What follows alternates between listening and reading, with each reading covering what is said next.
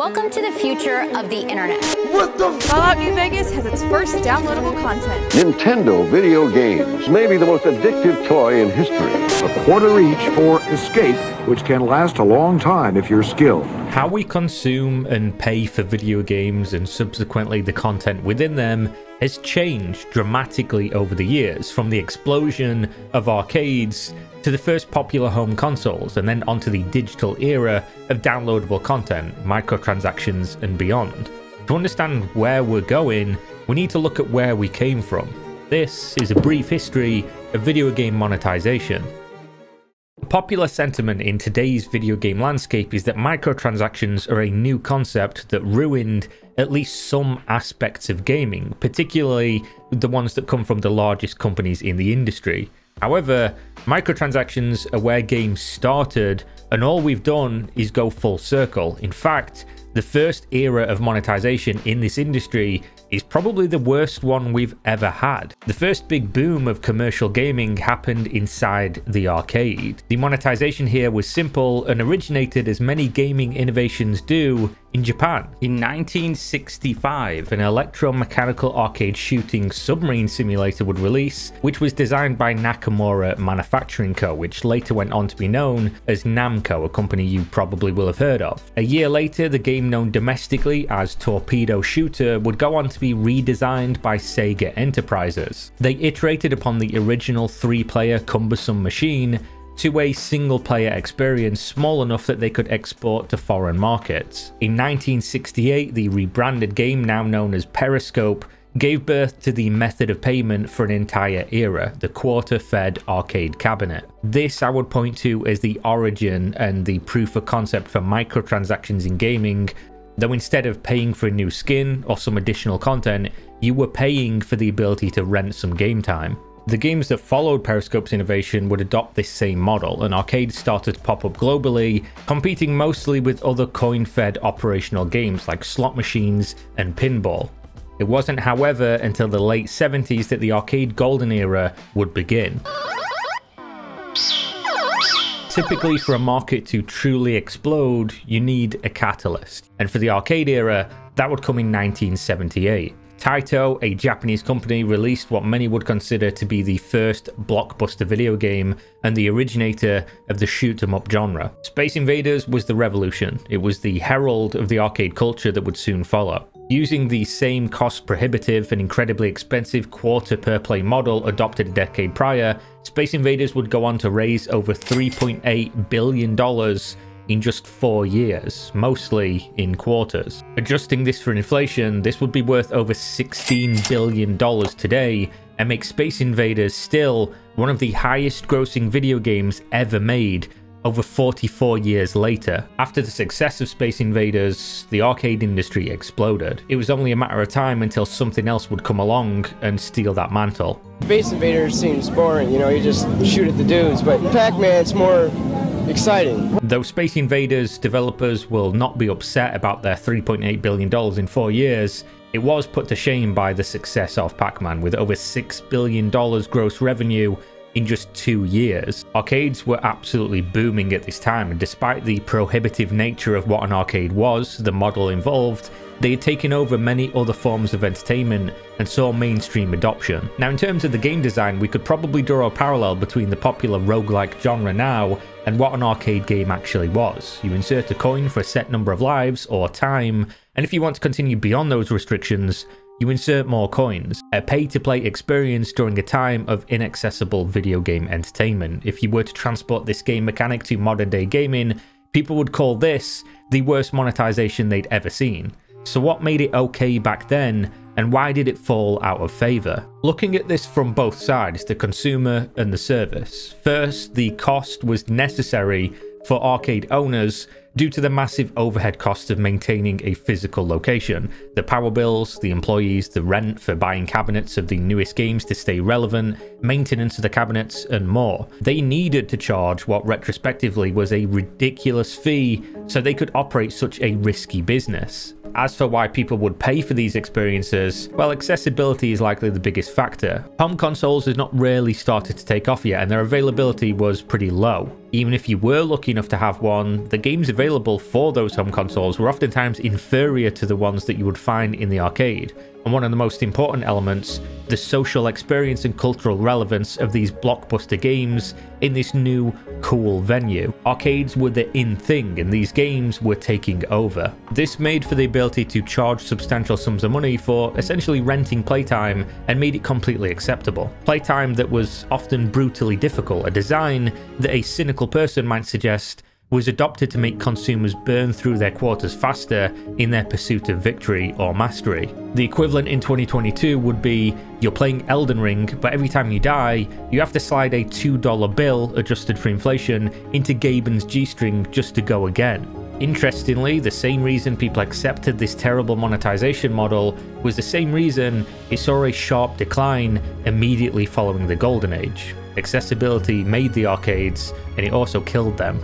As soon as you could buy a home console and play good games for a single purchase in the convenience of your own home with no limitations on game time or queuing up to play what was popular, arcades started to decline heavily, and the risk that was associated that made those costs necessary was realized. This was observable at first with the release of the Nintendo Entertainment System, more commonly referred to as the NES, in the mid to late 80s, and more so with the release of the Sega Genesis or Mega Drive depending on where you live, and the Super NES in the early 90s. The arcade industry clung onto life and even managed to have resurgences with super popular releases like Street Fighter 2 from Capcom, which did lend itself to playing in an arcade, and something that has translated later in life to people buying the controls of the arcade to get that true experience it was designed for. But by the early 2000s, the once overstimulating lights and sounds of the arcade were being turned off one by one across the globe, never to be turned back on. Alongside the arcade industry's decline, the release of the NES and the IBM PC compatible games were showing another form of monetization that made a lot more sense for the consumer. You buy the platform for your home, you buy the cartridge or the software, the disc, and you play as much as you want. The NES was the third console generation and the one to shift the tides of industry in the favor of retail game purchasers from that previous coin-fed dominance. The NES gained the mainstream traction with games like Super Mario Bros., Duck Hunt, Super Mario Bros. 2 and 3, Tetris, and The Legend of Zelda. Around the same time, the PC was considered one of the fastest growing gaming markets globally, but around 1987, when sales of the NES were peaking with the European launch, people in the industry believed that Nintendo's success had literally destroyed the PC ascension due to the lower price point, the easier compatibility, and again, the accessibility. In terms of the story of monetization though, both mediums maintained the status quo for monetization, and this became the norm for over a decade. Each technological upgrade came with new hardware, new games, new accessories to purchase, but the principle remained the same. Console generations came and went without almost anything happening in this regard, from the Sega Genesis in 1988 to the Super Nintendo Entertainment System in 1990, all the way to the massive release of the Sony PlayStation in 1994. However, things are about to start changing drastically, and the catalyst at the center of these changes was the internet. Before we had DLCs, before we had microtransactions on a large scale, expansion packs were the next sort of evolution of monetization, and though they existed as early as the late 80s, usually as free upgrades to existing games for PC, they became truly prominent and popular in 1996 with the release of Beyond the Dark Portal, the expansion for Warcraft 2 Tides of Darkness. This was the first real opportunity for companies to further monetize the experience beyond the widely accepted buy the hardware, buy the game formula. This just so happened to coincide with the rise of multiplayer gaming that was allowing the PC market to truly stand out from the offerings of consoles, which was mostly local co-op or single player. New genres were being born that existed to bring players together in online worlds, most notably the massively multiplayer online role-playing game, or MMORPG for short, which would rise to prominence in the mid to late 90s with games like Nexus: The Kingdom of the Winds in South Korea and Ultima Online in the West. These games brought with them a method of monetization that had otherwise been mostly forgotten, paying for time to play the game, with you losing the ability to play once that time ran out. Though instead of quarters in a slot, this was monthly subscriptions with a credit card. Now, there are multiple examples of much smaller and more obscure experiences that charged by the hour prior to this, but they are not notable in how they shifted the gaming monetization. As games like Ultima Online were showing you that a subscription model could work, a multi-user dungeon, commonly referred to as a MUD, would begin testing what many consider the first ever true microtransactions. Archaeo Dreams of Divine Lands, a text-based game, auctioned off high-quality items from the game for real-world money. After figuring out that people would be willing to pay for these items, and not only pay, but pay large sums of money, the developer then implemented the world's first dual currency system, one currency that is earned in-game, and another that comes from real-world purchase. This, unlike the subscription model, didn't take off as quickly in the industry, but as computers and the internet were more widely available, so too were free-to-play browser games that implemented secondary currency and premium subscriptions of their own. The MMORPG genre was almost always at the forefront of bringing in popularity of alternative monetization, and it wasn't long until games like MapleStory would release to massive commercial success, using the free-to-play model of others before it, and bringing in huge profits from what some may refer to as a premium cash shop model. This is where things begin to move very quickly for monetization. From the late 90s to the early 2000s, we saw probably the biggest shift in monetization yet. The advancement of online games and what this brought to the table was soon adopted on consoles, with services like Xbox Live and their marketplace. As too was the ability to buy microtransactions to expand the lifespan of already developed games who to this point saw most of their sales in the first handful of months and little return after. The most well-known example of this, of course, is the fabled Elder Scrolls Oblivion Horse Armor DLC in 2006, though this was not the first, just the one that garnered all the attention when it released. While previously expansion packs would add potentially dozens of hours to the game experience or revamp online tools to refresh the player base, these DLCs were instead entirely cosmetic. If you were to believe online forums at the time or how people remember this, the horse armor was received extremely poorly. It was also one of the top-selling DLCs made for the game even years later, when actual content had also been sold. A very clear success and an indicator that regardless of what you thought about it, people would buy it and it would continue. This DLC model was adopted by AAA gaming over the next few years and eventually became not just commonplace, but expected as a default. At this time, the DLC offerings would mostly just add on to the game. However, developers only needed to glance over at browser and MMORPG games to see that players would be willing to pay for even more, given the option. And the option would be given more and more frequently, even in single-player games. At this point, there was proof that players would not only pay for content for their games, but also cosmetics. Just 3 short years after the horse armor, FIFA 09 adopted the next model that would go on to raise billions for companies like EA.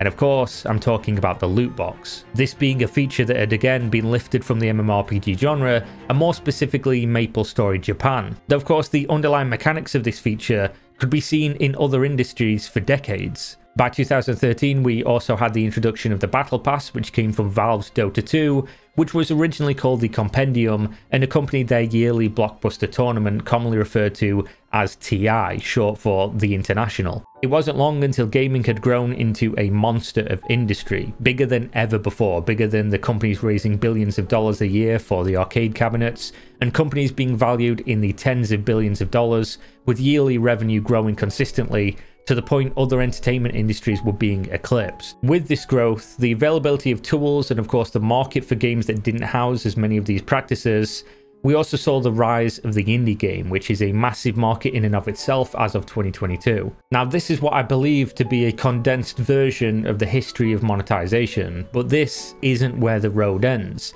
There's another large shift looming on the horizon, and it is unfortunately called blockchain. I believe if you learn anything from the Oblivion horse armor situation, it should be that regardless of how loud the shouting is, if there's money being made, if there's people willing to buy something, it will most likely be pushed by the companies that stand to make the money. Eventually, people come to terms with things, they accept them as the norm, things like DLCs, loot box, microtransactions, and the goalposts move from what is a good DLC versus what is a bad DLC, what is a good NFT what is a bad NFT. This hopefully is not a guarantee, but it does seem to be where the monetization arrow is pointing, at least for now. People are shouting right now about NFTs and cryptocurrency, this looming threat known as play to earn, and yet some of the biggest companies in the industry are seemingly embracing it with open arms. It's been 3 decades since the coin-fed arcade model was replaced by something many, including myself, would consider to just be a much better overall model, and it will be interesting to see where we go from here. This is the part where maybe you get jaded, but I'll offer you some perspective that may help. While ever there is a market of people who have money to spend and refuse to adopt the new direction they dislike, there will be companies that pop up to serve you. We've got more choice of games than ever before, more access to AA and indie developed projects that give us the experience of buy and play with nothing additional added, and that will continue to increase in number and quality so long as the market of consumers that support that continue to do so. Once a company gets too big, they will most likely adopt the positions of the current AAA industry, but another will pop up to replace them. Just like loot boxes, DLCs, or anything else wasn't the end of you having fun in gaming, I don't think NFTs or blockchain will either. This is the history, or at least a large portion of the history, of video game monetization. I find things like this super helpful to research, to just look at and say, this is where we were, this is where we've been, and this could be where we end up. I believe the industry is too big now to hope that there will be a continuation of that cycle and we go back to purely buying a game and purely buying a console, but at least with how big the industry is, we also now have the choice as individuals what we can accept, and more importantly, what we can enjoy. Say no to play to earn. Thank you very much for watching. See you on the next one. Stay safe out there. Peace.